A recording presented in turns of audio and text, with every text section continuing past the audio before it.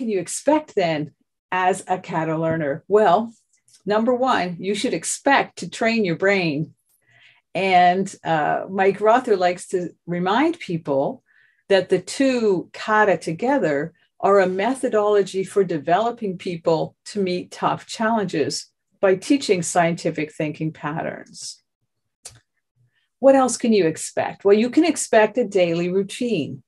The learner and the coach meet every day at a storyboard, and the learner learns about the process they are studying and considers their next step and what obstacles are in their way. The coach pays attention to the learner and how well they are learning the improvement kata, how well they're following those steps. So you can see that it's a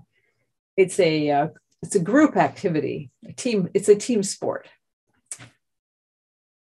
The other thing you can expect is you can expect to identify and study a focused process. So you are experimenting, as I said, towards that next target condition if you are the learner. And more than that, you can expect to focus on learning. Your coach is going to ask you all the time, what have you learned? And our aim partly there is to become more reflective, to pay attention to how we're thinking and what we're learning. And this paying attention to what we expected to happen and what actually happened is the core dynamic of scientific thinking. If you take a step and you get exactly what you predicted, you have a data point on your run chart.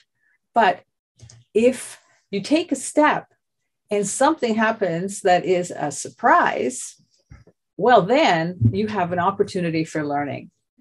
So it is that gap, oh dear, what was that, between what you wanted, expected, and what happened that offers you that opportunity for scientific thinking.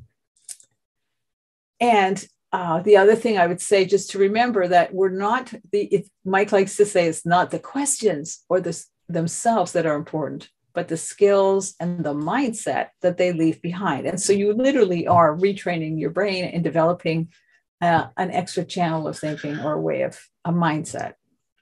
Okay, so you're a new Kata learner. It's a great big world with many, many deserts to cross and mountains to climb. What more could you expect to learn and unlearn as a new Kata learner? Well, you're going to unlearn, and this is really super useful.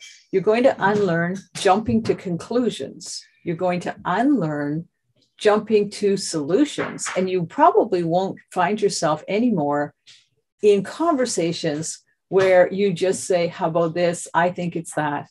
With the Kata, we don't guess, we get data. Well, you can expect to be given or choose yourself a challenge, right? Where do you want to be in 3 months in 2022? Where do you want to be maybe in 2 years?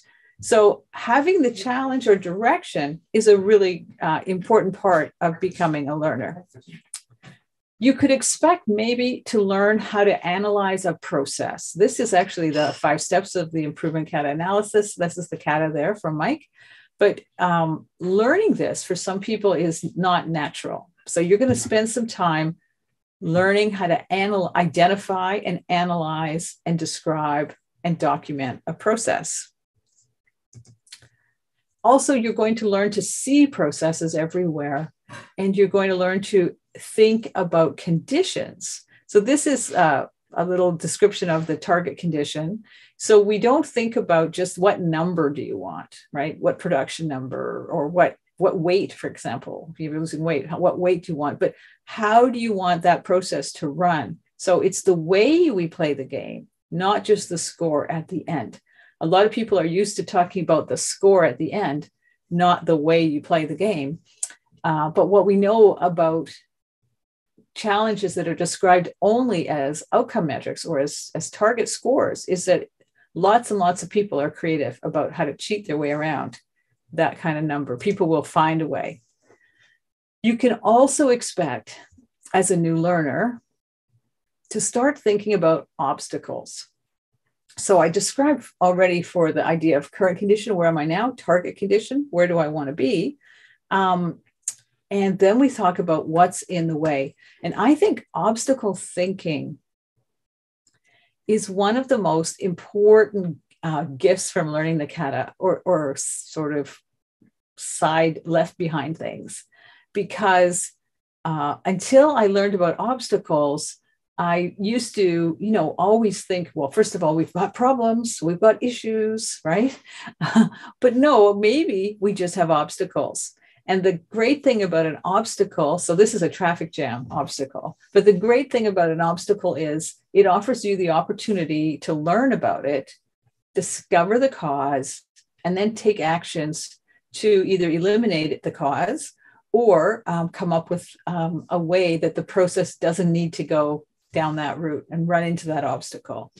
The other great thing about obstacles is that the question is, what obstacles do you think are currently in the way of reaching the target condition? And you learn that a lot of the things in your way and your emotional reaction to them are in your own thinking. They're maybe not in the data. So I think obstacle thinking, if I was a new learner and you said to me, what's the coolest part, or what has been a great takeaway, not only in work-related things, but in all parts of your life, I think obstacle thinking has been a really great part of learning the kata. I put this woman up with the shushing motion because I think it's really important that you unlearn keeping quiet, and you learn to honestly share your thinking. So you can't be an improver and do the improvement kata if you are holding back what you think because you're wondering what your coach or your boss or your brother or your friend or whoever's coaching you wants you to say.